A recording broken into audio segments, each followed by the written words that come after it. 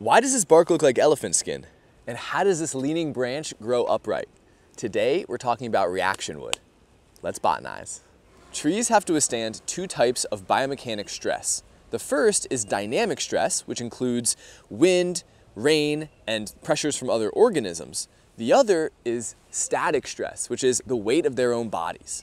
Leaning branches can weigh hundreds of pounds. This imparts compression forces on the bottom side of a branch and tension forces on the upper side of a branch. As the region on the underside of the branch is compressed, it forms these ripples in the bark. If no changes in the wood occur, this branch would eventually sag down.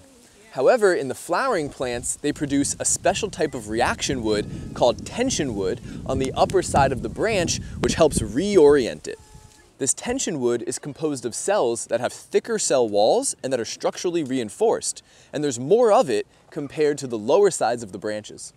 In conifers, they produce a different type of reaction wood called compression wood, which reinforces the underside of the branch as opposed to the top side.